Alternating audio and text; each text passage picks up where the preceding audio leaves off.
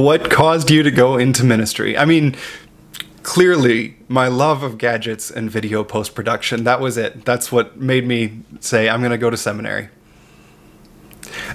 In seriousness, I come from a long line of ministers. The chalice in the background of many of these videos was a traveling baptismal font slash candy dish that belonged to my great-grandfather.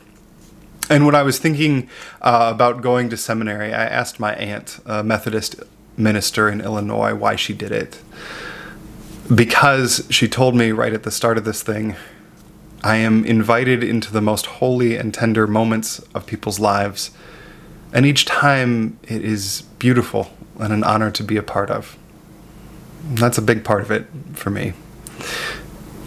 Ministry is also one of the few generalist professions left out there. I can go from organizing a rally to researching historical accounts of the transcendentalist movement to talking someone through an impending marriage to choosing music and speaking my thoughts to a gathered group of people on Zoom, and that's Thursday. That's a 6-hour span of time. For a long time, I didn't know exactly what I wanted to do with my life, and the pleasure and agony of ministry is that you do something different every hour.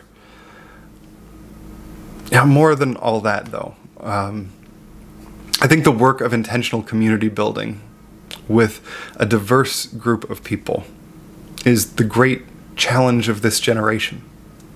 Because we have to figure it out.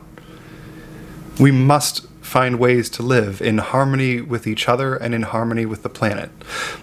The choice is, Martin Luther King said, the choice is not between violence and nonviolence, but nonviolence or non-existence.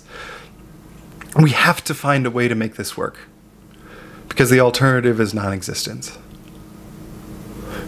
And Unitarian Universalist communities are a place to do that work. If we can start to figure it out here, if we can build the beloved community with a few hundred people in Lincoln, Nebraska, then it is enough to trust that there are enough people of goodwill doing this work around the world. Our faith teaches us that each person has inherent worth and dignity, and that we are all interconnected. And my guess, and the reason for my profession, I suppose, is that if we could figure out how to do those two things, how to really live into their aspiration, that would be the promised land that can be. Have a great weekend. And I'll see you again on Sunday and on Monday when we go back to these live.